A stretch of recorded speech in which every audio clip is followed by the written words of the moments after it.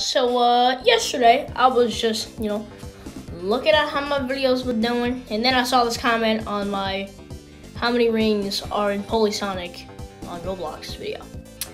And it's a comment by Capital Gaming, and he said, "We need this updated. There are more rings since the update." So I'm just thinking they updated the game. So yeah, you know what? Sure, I will update it with a new video. So here's my part 2. And here we are, ladies and gents. It seems like the game has gotten updated, so this guy isn't a troll, sadly. But whatever. So yeah, now let's go ahead and start with the Green Hill Town. Yes, this is new to the update. There's really not a lot of new stuff here, but this is one of the few things that's new that there is. The only rings that are here are these 2 sets of 14 rings that then give me 28 rings total. The hotel doesn't have any rings in any of the rooms, and none of the houses have any rings. So now I'm going to continue with the Green Hill itself. All of the rings that were in part 1 stay present. And just a heads up, I'm not going to be collecting any rings that are from part 1. Because then that just wouldn't make sense. Because I have to add all of the new rings. And if I add any of the old rings, then it's just going to be inaccurate. So yeah, keep that in mind. So yeah.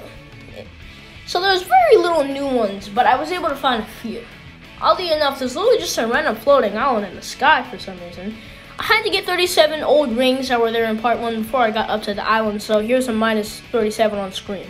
I ended up getting 44 rings on the island. The next set of rings I ended up collecting was in this new beach area, that by the way looks really cool in my opinion actually.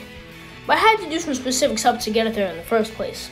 I had 28 updated rings before I went to the route to get up to the waterfall, which is where the rings I need to get are. I had to get 17 more rings that were already in part 1, so now you're going to have to see a minus 17 on screen.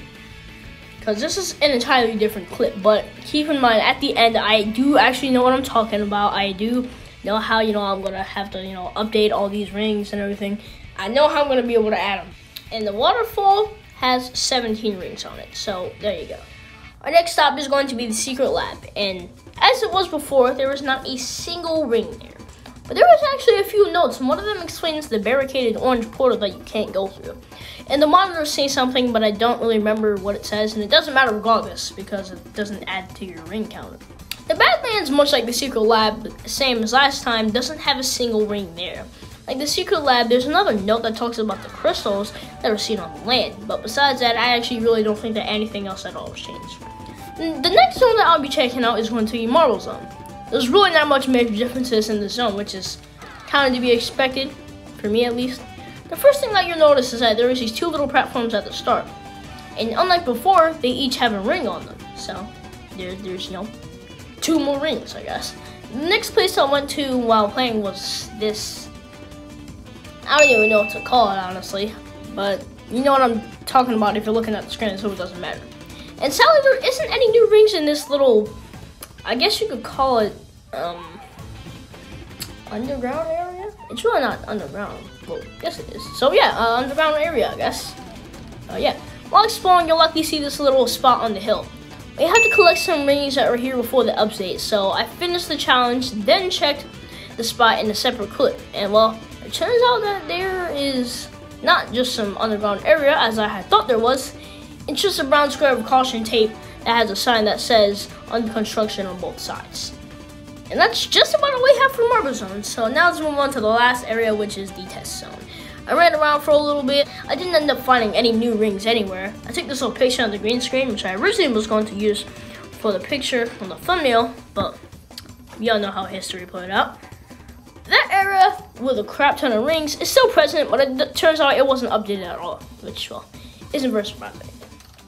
So that's all we have in the game. So adding up all of the new rings that I found from all the zones, it ended up being 88 new rings from this update. Originally before, in the first part of this video, there was 299 rings in the game. But adding the 88, it turns out that now we have our total of 387. Thank you guys for watching, and see you in my next video. And also, major thank you to Capital Gaming for informing me about this update, because otherwise I would have never really made this video unless if I decided to check out PolySonic, which would be kind of unlikely since the OG got hacked, but whatever. And with that being said, peace out, and I'd recommend watching part 1 if you haven't. Bye.